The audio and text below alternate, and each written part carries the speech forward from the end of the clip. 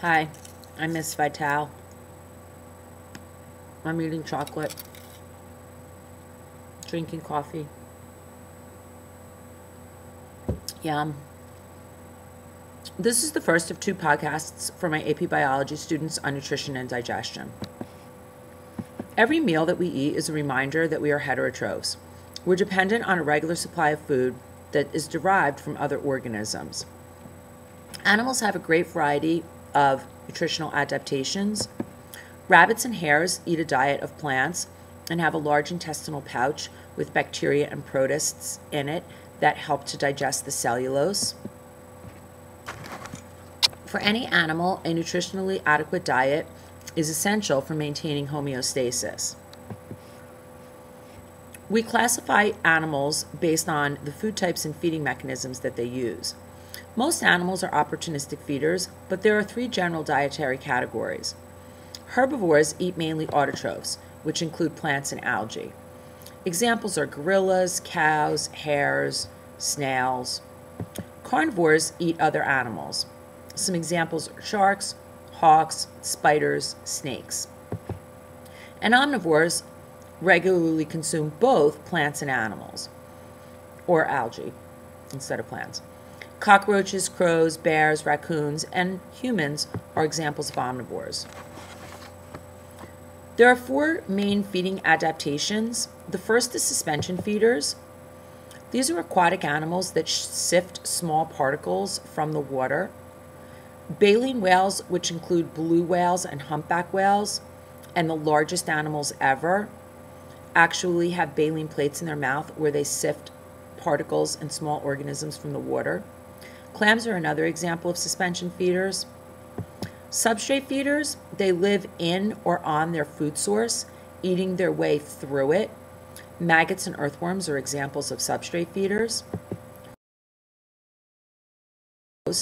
Leeches, mosquitoes, hummingbirds, bees are all fluid feeders. And bulk feeders eat large pieces of food. They oftentimes have tentacles or pinchers, claws, fangs, teeth for eating those large pieces of food. There are four stages of food processing. The first one is ingestion. This is mainly eating. The second one is digestion. Digestion is the process of breaking down your food into small molecules that your body can absorb. It basically breaks polymers or macromolecules into their monomers. Enzymatic hydrolysis is the process that breaks down those macromolecules. If you remember, hydrolysis is when bonds are broken and water is added. Enzymatic means that it is aided by enzymes. Digestion includes mechanical and chemical digestion. There are a lot of chemicals that we're going to talk about that are added to the process of digestion that help to break it down, but things like your teeth and the churning of your stomach are mechanical ways that your food is broken down. The third stage is absorption. Absorption mainly occurs in the small intestine, and it's when the animal cells take up the molecules. And elimination is the fourth and final stage, where the undigested material passes out of the body. Digestion occurs in specialized compartments, and we're going to talk about how different organisms digest their food without digesting themselves. Did you ever wonder how your stomach digests your food but doesn't digest the rest of you? Most animals reduce that risk of self-digestion by processing their food in specialized compartments. Intracellular digestion basically talks about food vacuoles. They're organelles with digestive enzymes in them. They are the simplest of the digestive compartments. Heterotrophic protists engulf their food either through phagocytosis or pinocytosis, and they form vacuoles with the food inside that fuse with lysosomes. Lysosomes contain digestive enzymes. That protective membrane prevents the cytoplasm from being digested, and animals use this on the cellular level, but sponges depend on it to digest their food. Extracellular digestion occurs outside of the cell, and it occurs within compartments that are continuous with the outside of the animal's body. Having an extracellular cavity enables animals to eat larger prey. Gastrovascular cavities we talked about when we talked about some of the simpler animals. We find these in things like cnidarians that have a simple body plan. It's basically a digestive tract with a single opening. It functions in digestion and the distribution of nutrients throughout the body. If you look at this picture here, this is a hydra. Again, it's a type of cnidarian. Hydra are carnivores that sting their prey and stuff the food into their mouth. Specialized cells in the cavity secrete enzymes, and other cells engulf the nutrients that are digested extracellularly. The waste exits out of the same hole that the food came in. A complete digestive tract, also called an alimentary canal, is a series of digestive tubes with two openings, the mouth and the anus or the cloaca. The tube is organized into special sections to carry out digestion and absorption. In some of our invertebrates and also in things like birds and lizards, we find some digestive organs that are different than what we find in our own bodies. Here in this bird, we see that once the food enters the mouth, it enters the crop, which is kind of like the stomach. It stores food. Then it moves into the gizzard, which grinds the food. The gizzard generally has gravel and grit and small pebbles even in it that the bird has pecked up, which helps to break down the food in the gizzard. In the intestine, absorption of nutrients occurs. And then in these types of animals, they have a cloaca, which is for eliminating waste, amongst other things. And in some animals, there is an anus at the end of the digestive tract. Some advantages of a complete food that the before the animal is completely digested.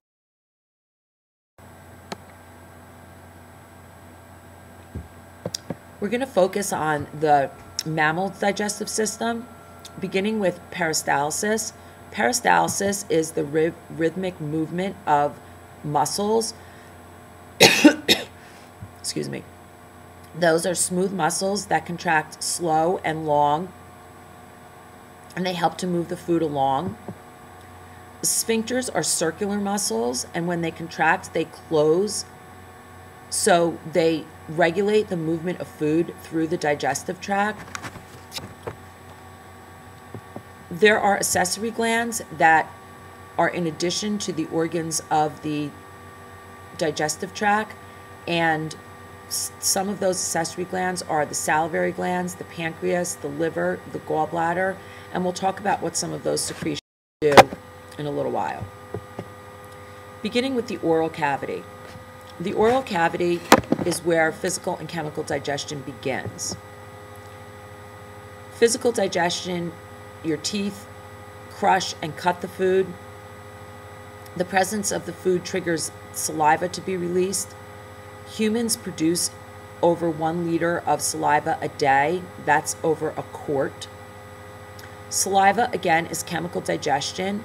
It contains mucin, which is a glycoprotein. The saliva protects the mouth and lubricates the food. It also contains buffers. The buffers neutralize acid and prevent tooth decay. And it contains antibacterial agents, which kill bacteria that may be in your food. Finally, saliva contains salivary amylase, which is an enzyme that hydrolyzes or breaks down starch and glycogen. The tongue, besides talking, is essential in eating. It tastes the food, it moves it around, and it helps to shape the bolus. The bolus is the food ball that moves down into your esophagus. After the mouth, the pharynx is your throat. The pharynx is a junction that opens to the esophagus and the trachea, which is your windpipe. The bolus leaves the oral cavity and enters the pharynx. The epiglottis is a cartilaginous flap that covers the glottis, which is the opening to the trachea. When we eat, the trachea moves up and is covered by the epiglottis.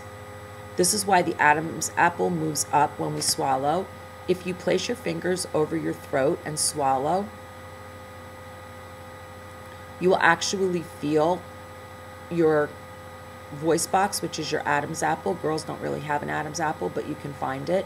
Move up and down as you swallow. This is to prevent choking.